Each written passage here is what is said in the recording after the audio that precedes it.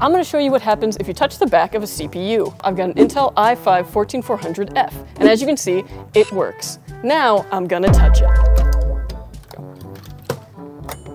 Look at my hand. Here is that 14400F. Wow. That'll teach it to not talk back. Don't put that in. Now, let's see if it still boots. Honestly, I spanked it pretty hard.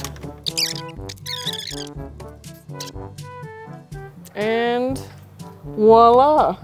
Even with all of that incredibly intentional touching, it still boots. So yeah, touching the back of a CPU doesn't seem to really do anything to these more modern CPUs. But let's take it up a notch. I'm gonna lick it. Alright, obviously I don't want to put saliva into the socket, so I'm gonna just, yeah, very gently.